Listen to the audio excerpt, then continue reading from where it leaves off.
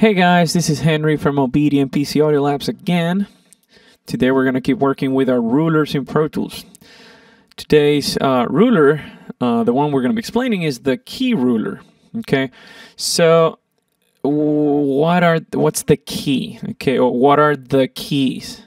Well, typically songs are written in a single key. Okay, let's say a D major key or a C minor key.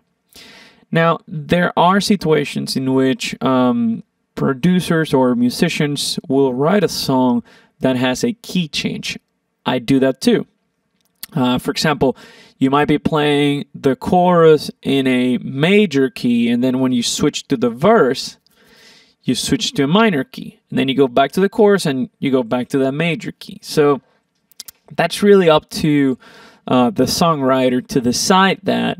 But in general, you can have one or more keys in a single song. So that is something that if you are, let's say, sharing this song with other musicians that are going to be recording their parts, you might want to have the key written somewhere as a visual cue so they know on their timeline when the new key is about to happen, so they know they're ready to play the new chords, the chords associated to the new key.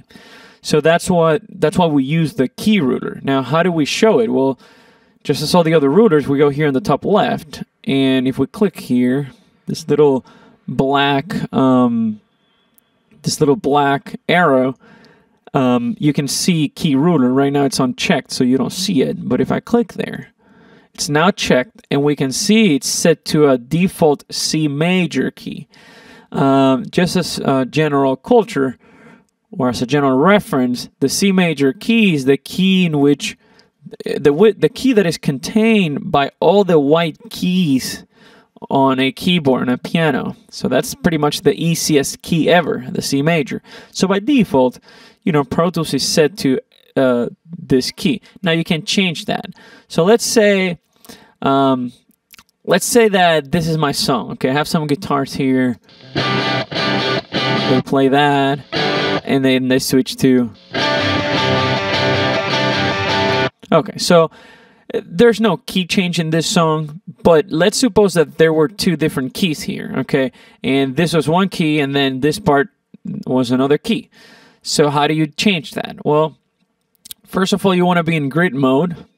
Okay, and let's go ahead and say that this first part of the song is written in D major. Let's say this was D major. Okay, how do you change that? Well, we go to the start of the session. We can simply press here and stop, and it'll take us, actually press return or enter. Return if you're in a Mac, enter if you're in a PC, and it'll take you back to the start of the song, which is pretty much bar one, right? Bar one, beat one. So, we want to change this to D major, we said. So we go here, key, press on that plus sign, and the key change is the key change window is gonna show up. So here are a couple things that you want to make sure that you understand. First, you have to select whether it's a major or minor key. We said it was gonna be a D major, so major. So you can see all these major keys here. So now we can select from this list the D major key. So major key, D major, and then it'll ask you from where to where. Well, right now it's set from bar one, beat one to wherever the next key signature is. Which in this case we don't have another one. So if I just press OK here, it's going to create a D major till the end of the song. So we press OK, and it's set to D major, as you can see there. Now, we said that this was going to be the D major part, and then this would be the minor part. Let's say this is an E minor, okay? So we go ahead, make sure you're in grid mode, click here, which is the bar number 19, bar 19, beat 1, and then go back to key, press on that plus sign, and we said we're going to make it E minor. So we select minor. Here are the minor keys. We go E minor. And once again, from where? Well, it's going to be from bar 19, beat 1 till the next key signature. In this case, there's no next key signature, so technically it's just going to be E minor till the end of the song. Once again, we want to have that snap to bar on, so it happens right there at the 19, bar 19. We press OK, and there's the E minor. So as you can see, it goes from D major to E minor. Now, as far as the sound, right, we have this audio already recorded. The audio's not going to change, but let's say that we had a bass player that was recording bass to this. We shared this session with the bass player.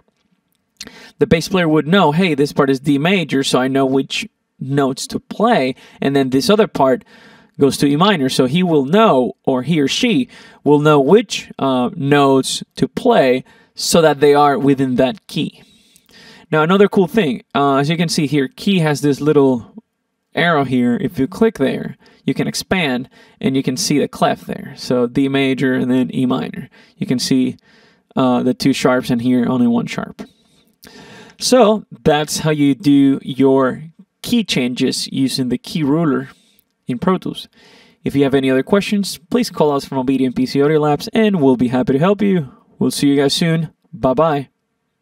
Want to learn how to produce music using this, or using that, or using all of these? Have you been watching videos, reading manuals, blogs, and trying to figure out everything that it takes to be a music producer? Do you have a bunch of music gear that you purchased and you still haven't made any music? Well, then you need OBEDIA, the world's only one-on-one digital audio training and tech support service. Check out the link below for a special new subscriber offer.